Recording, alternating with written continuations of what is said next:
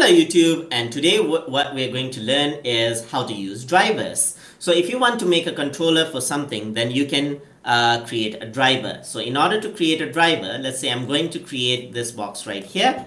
I'm going to press Shift D, move it to the side just like this. For the controller, I'm going to select the curve right here. So I have two boxes and a controller right there. So what I want to do is to set the driver. I'm going to go to my modeling tool. So not on the, on the animation tool itself.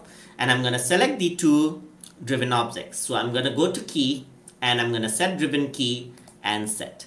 So I got my two cubes right here. I'm going to select the controller right here and press load driver. So if I, let's say what I want to do is when I move this here, I want these two to rotate. So if I were to select these two, I'm going to select these two and then I want them to rotate like this. All right. Okay, I want them to rotate like this. So I'm using the rotation X right here. So I'm going to select rotation X for both. And I'm going to select the driver. I want to move the translation tool right here. So translate X is there. So I'm going to select translate X. And I'm going to select the driver now. So I select the translate X and rotation. And I'm going to do key. Then I'm going to grab my driver, move this to the side, and then rotate this on the side I want.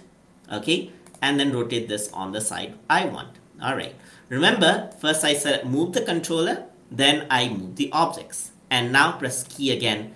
And now if you were to move this, what you actually get is you get this kind of an animation right here. So you can actually now add in keyframe to the controller right here.